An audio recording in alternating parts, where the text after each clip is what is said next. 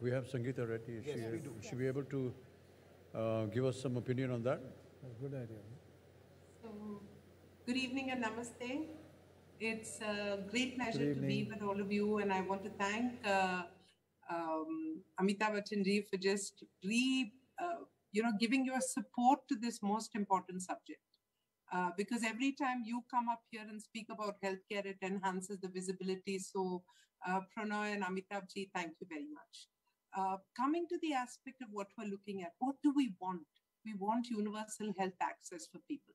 And this is enabled through a combination of things. We need more beds. We need more healthcare workers, whether they're doctors. So we have to double our doctors, triple our nurses, and grow by 4 times our paramedics. So this is the infrastructure piece. Then we need to enhance our efficiency.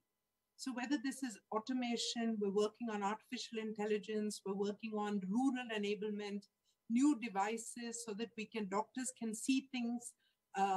Sitting in a city, they can still diagnose and treat a rural patient. And we've been working across all these realms. So whether it's drones or 3D printing, all these will enhance efficiency and effectiveness. And the third very important pillar is really the focus on prevention. Because when we hear of a friend who's had a bypass surgery and they cleared 4 vessels, or they had an angioplasty and put 5 stents, the question we should be asking ourselves is, where was this individual when his first vessel got partially blocked? And why can't we find them then and treat them medically?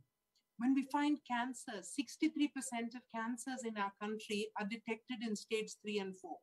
If we find them at stage 1, we can treat it cost effectively, with less pain, and definitely with a lower mortality. So this is really the broad framework of looking at all 3, and many of the wonderful solutions we've been talking about come into that categorization. So while coming back to the question you directly asked me on number of beds, number 1, we have to create deeper incentives towards putting up hospital beds in healthcare.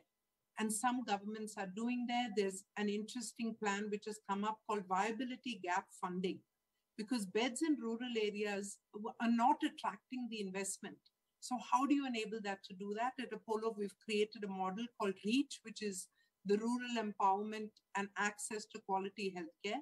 So rural models like these need adequate support, more funding, and then we have to find ways to encourage doctors and medical students to really be in those areas.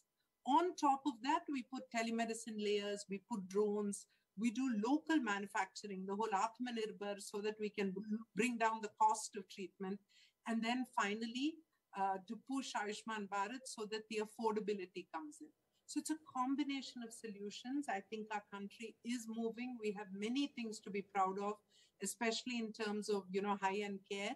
I want to end with just one very nice story of a young girl who spent 14 years of her life viewing the world upside down because her neck, her cervical spine was completely 190 degrees circulated.